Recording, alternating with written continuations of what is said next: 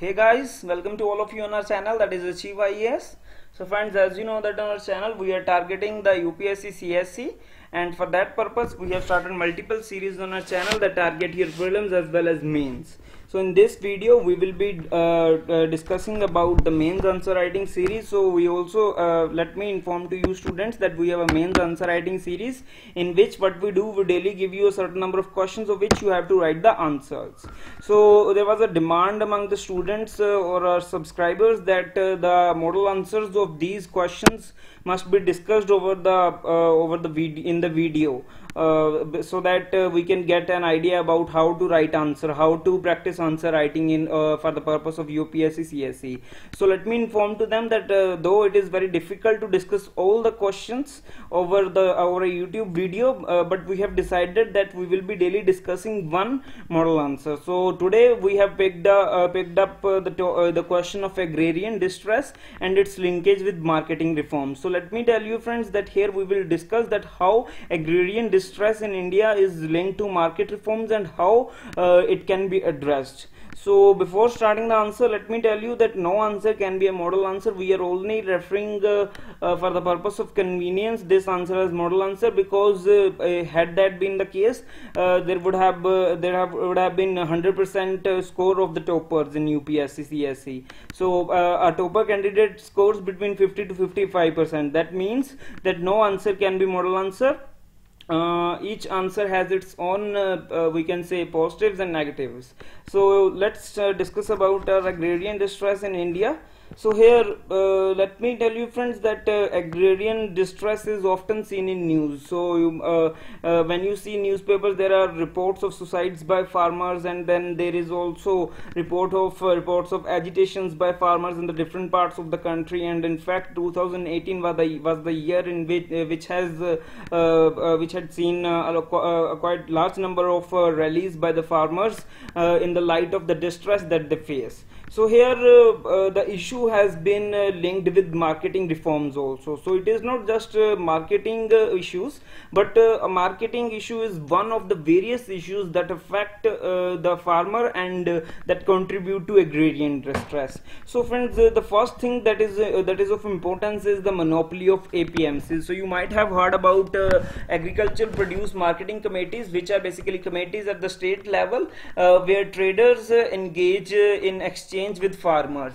So there is a major issue with these committees, because these committees are controlled by traders which behave as cartels.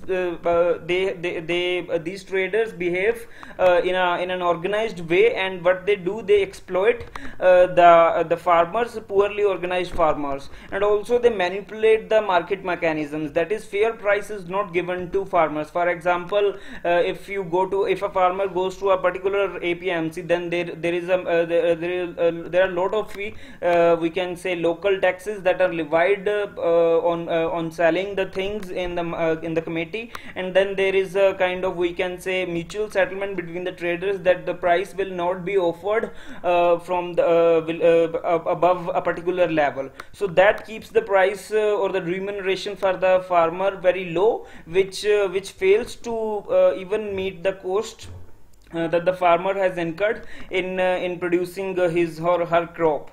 So in that case, the monopoly of APMCs is the major issue. So these are governed by state laws, and in fact the union government had in the 16th Lok Sabha there was a release of Model APMC Act, which the states were kind of, we can say, urged to adopt, but the states have not adopted it because there is a lobby of these traders and we can say artias that work in in these committees, and that's why this doesn't happen. So the reform is not happening, so it is a major issue.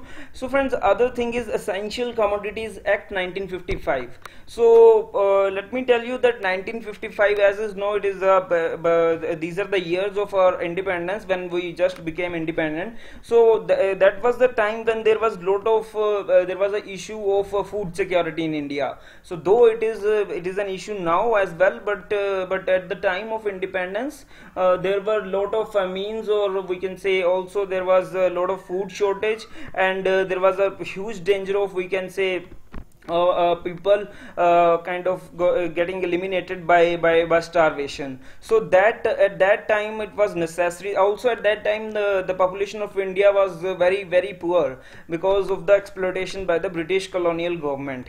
So at that time this Essential Commodities Act was introduced in 1955, so as to ensure that the commodities which are essential for the people, that are essential for their day-to-day use, their prices are kept at a low price, so that how it will be ensured it will be ensured apart from the provision of these essential commodities. It was kind of this act tried to regulate the we can say production and this storage and distribution and transportation of these essential commodities, so that no hoarding or anything takes place, or the rogue elements take advantage of the we can say the exigencies of the poor people. So for that purpose this act was introduced. But now as as India has progressed, now we have surplus food with us. Also we have a huge PDS distribution network, that is public distribution network system, and then we also have we can say improved agricultural practices. For example, the seeds that are used by the farmers, they are of better quality, and then the implements that they use, they are of better quality. They have tractors and they have irrigation facilities, and then there is also we can say extension services that are available to the farmers. And also government also maintains huge buffer stocks, and in fact it is a major issue that the food that is stored in buffer stocks, it is kind of we can say getting wasted due to the lack of proper infrastructure. So this has ensured that there is a round the clock availability of food commodities. Moreover, that we can say in today's context, if we say, then then India has a lot of we can say surplus of foreign exchange reserves, and if in case any exigency arises, India can immediately import food grains from outside. But in any case that condition will not come as of now. So for that purpose this act is we can say pro consumer, but now the situation has changed, but the farmer still suffers, as this act is excessively pro consumer act, though it was the necessitated at that time. But now there is a need to change the provision of this act, because in fact this act is a major hindrance in the investment in the we can say it is acting as a stumbling block in the private investment, because the private sector is not investing in cold storage facilities or food processing industries in village areas, rural areas, because why there is a because there is a limitation on we can say the maximum amount of we can say of a particular commodity, the maximum amounts that the or we can say with the maximum stock that a particular cold storage infrastructure or facility can store. So due to this reason the investment is not happening in food processing as well as cold storage infrastructure. So you might be knowing that food processing and cold storage infrastructure is very important, particularly in India's rural context, because food processing can generate important we can say very productive livelihood, and it can deal with the problem of disguised unemployment, where the entire family is engaged in the agriculture but their productivity is low. So that surplus labor can shift to food processing, and also due to value addition, the prices that will be realized by farmers, they will be more. And also if there are cold storage facilities in rural areas, then farmers will not be forced to sell their product in distress, because now as they don't have cold storage facilities, so they are in a kind of compulsion to sell their produce, otherwise it gets wasted.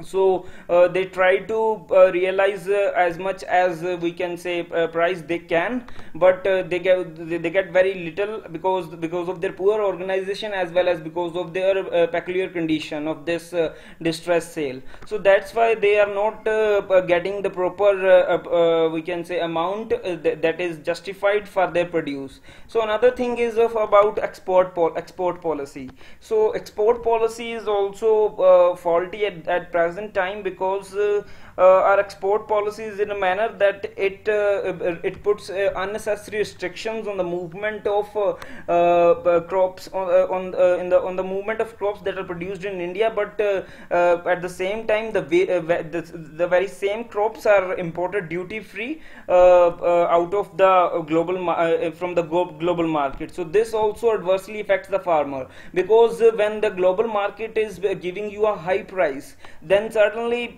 farmer should sell in the global market. And also other thing is that when there are restrictions on export and when prices are low in the domestic market, then they are further forced to sell their produce even at a very low cost. So this affects adversely, and compounded to this is the problem of allowing a duty-free import in the same commodities. So there is also need to address the export policy. So these are, if you see carefully, then these three things are basically linked with marketing reforms. So you might have understood that why it is important that marketing reforms should be brought in, so that to tackle the problem of agrarian distress. So these are the three broad points, but also then it must be it will be wrong to say that only these three things can change everything, because there are a lot of issues, like from the supply side as well as from the demand side. And then from supply side, for example, there is lack of credit, lack of proper technology, and there is high dependence on rainfall, and poor extension services are there. And in fact there is poor productivity, because there is a lot of potential to improve the productivity and thereby the incomes.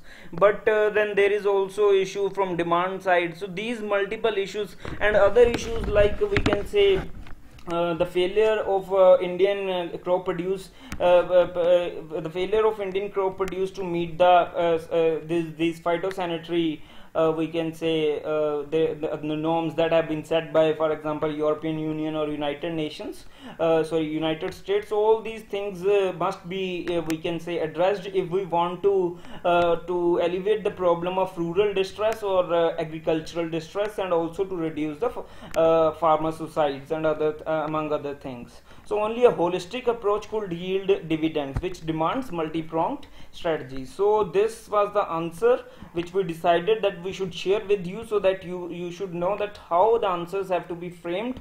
So if you like the questions, if you like the way, then do ensure that you give us feedback, do ensure that you like it, do ensure that you share it with your friends and the needy people. And also, if you wish to join our daily mains answer writing initiative and you want to get a competitive edge, then you can join for our test series for 1 month or more than 1 month. That is your choice. All the links will be provided in the description box, and the link has also been provided here. So you can use this link to join our test series, daily answer writing test series. So if in case you join us, we will share with you all the model answers that we prepare, or we can say all the reference sources that we prepare for the purpose of daily answer writing. So thank you friends, have a very nice day.